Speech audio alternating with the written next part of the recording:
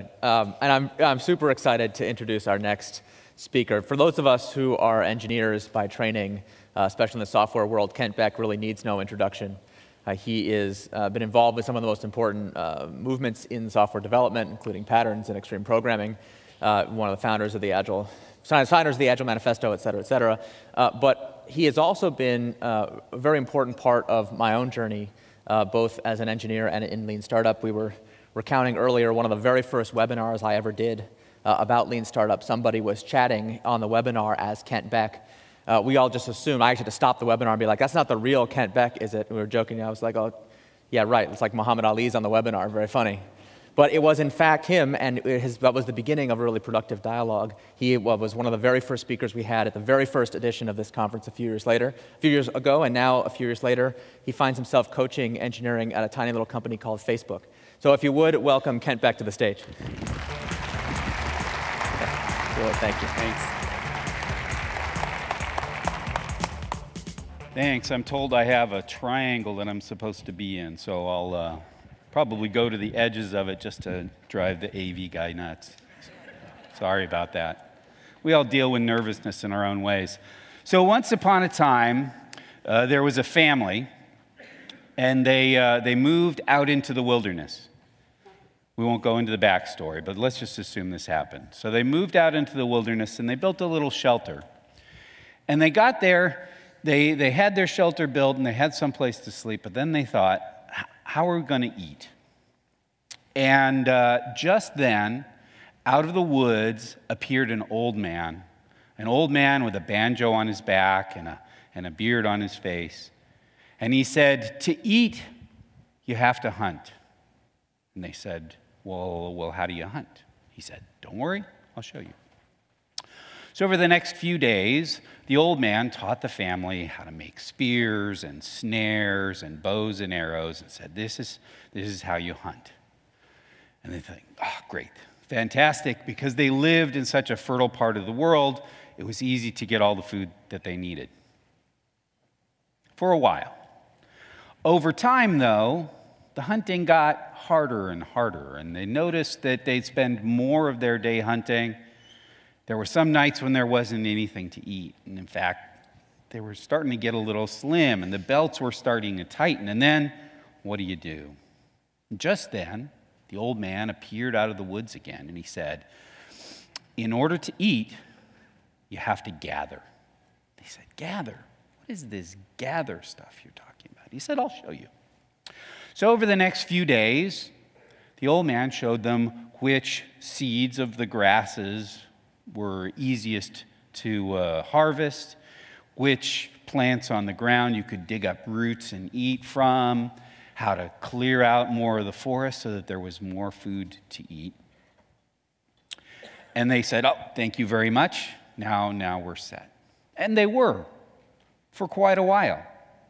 In fact, they were so successful at gathering that they sort of forgot their hunting skills. And the bows and the spears rotted away. And then came the day when there was crop failure.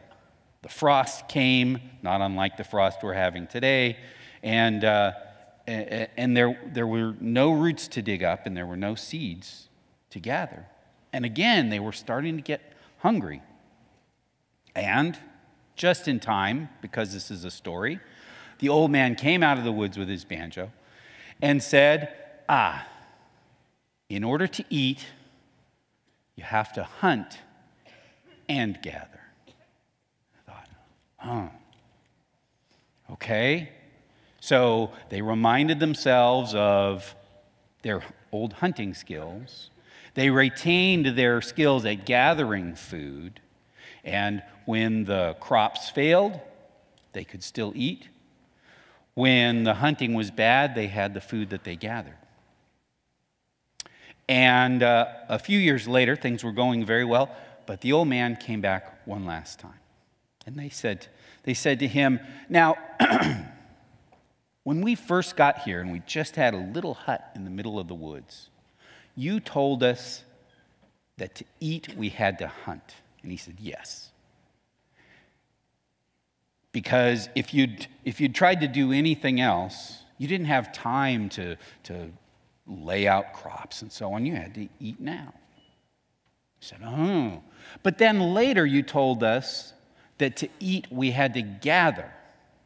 And he said, well, yes, because at that point, game was getting scarce, there wasn't as much to eat, and you weren't going to be able to just hunt.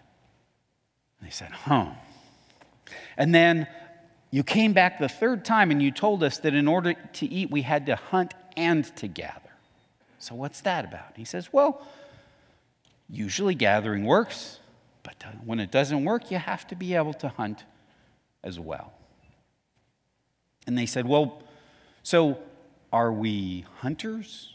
Are we gatherers? Are we hunter-gatherers? He said, we're just going to leave that to the anthropologists to figure out. And they said, the anthro-whats? And poof, the old man and his banjo disappeared in a cloud of purple smoke and were never seen again. What does this have to do with engineering?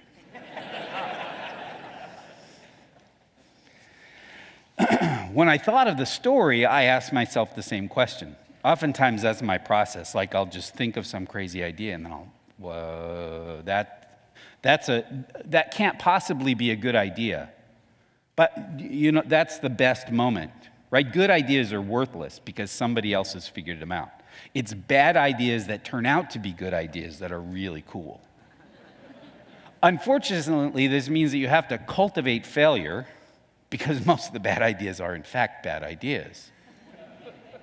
But if you just make a habit of saying, well, this is stupid, how quickly can I prove to myself that this is stupid? You get some real insights out of that.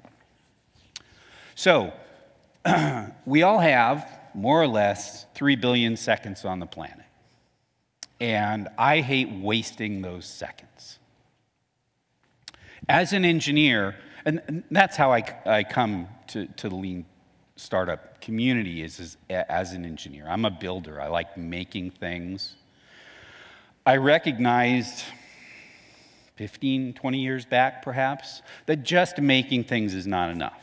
That there is this build, measure, learn cycle, and building for its own sake, while it's a lot of fun, is not a way to keep groceries on the table. So building as part of a build, measure, learn cycle, for me, that's my goal. I wrote this book called Extreme Programming, and people have used that as a weapon, which I was kind of sad about. But once you publish the book, if somebody wants to use it to shim up a table or hit somebody, there's really nothing you can do about it at that point. That text editor has not been invented yet. That's a weird idea, but I'll get back to that later when I'm done talking to you all. Okay, so, here we have 3 billion seconds plus or minus on the planet. I hate wasting it. As I get older, I hate wasting it even more.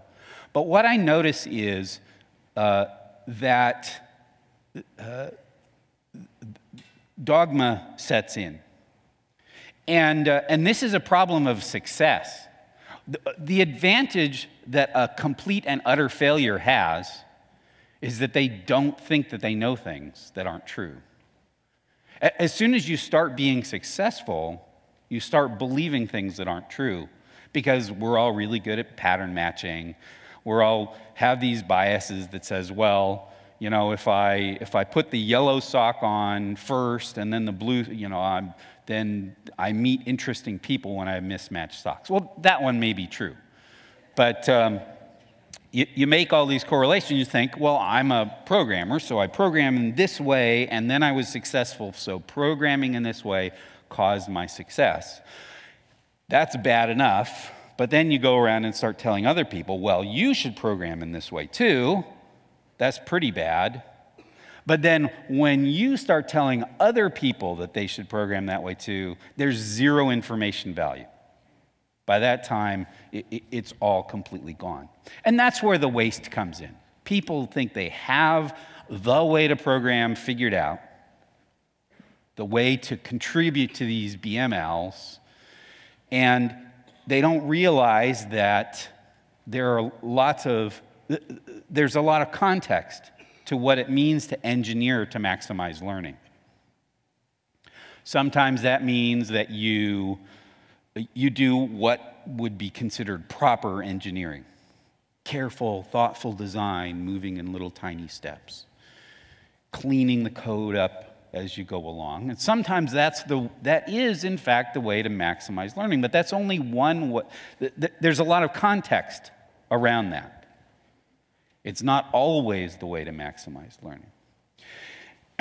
And so that's what I'll be talking to some of you about later this afternoon, assuming you weren't frightened off by the story and the guy with the banjo and stuff, is what that really means for engineering. What is this cycle? And it's a typical cycle, just happens over and over again. Team gets together, they hack up some stuff really fast, they learn, they get successful, then the product starts to blow up, and there's this huge chaotic transition. And usually the success scenario is you hire a bunch of proper engineers at that point. All of the hacker guys go someplace else, or girls, my apologies. I'm still learning about this, but I'm working on it. All of those, the original hackers leave. It's a huge, crazy time. Now you have proper engineers, things go along smoothly, and then you start losing customers to a competitor, to a change in conditions, and you've forgotten the skills that got you customers in the first place. That's a cycle. It plays out over and over and over again, and so that's what I'm going to be talking about this afternoon, is what's the cycle? How do you identify that you're in the cycle? What do you do to get out of it if you want to waste fewer of those few precious seconds that you have on the planet? So I invite some of you, but not all, because that would be terrible for the other speakers, to come and see me right here this afternoon to talk about how engineering works inside of a lean startup. So thank you very much.